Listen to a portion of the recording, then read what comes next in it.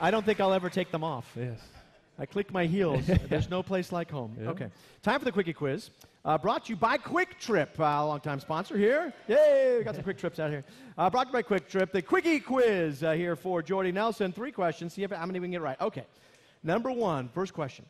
Who did the Packers beat 48-47 in 1983 before you were born? Yeah, I remember that game. It was the highest scoring Monday Night Football game ever. Who did they beat? Who did they beat? I would say the Redskins. Way, Washington Redskins. Very good. Good, 1 for 1. That's pretty good. Yes. 10 out of 10. All right, here's the second question.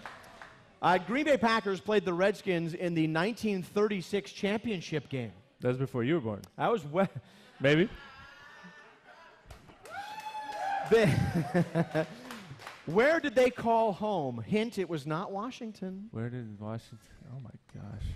Like, it was played in the New York Polo Grounds. I have absolutely no idea. It was canceled out of Fenway Park because they were moving. Okay. I'm lost. Yeah. Fenway Park is in Boston. Boston. Gotcha. You're right. 2 for 2. Good. Very nice. That's pretty good. That's 2 for 2. Yeah. No. That's not 1.5 for 2. Do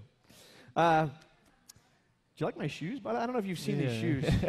They're distracting me right now. All right. Sorry about that. Okay. Last question. Final question. What player, active this last week, has the most touchdown catches in the league of anyone since 2011?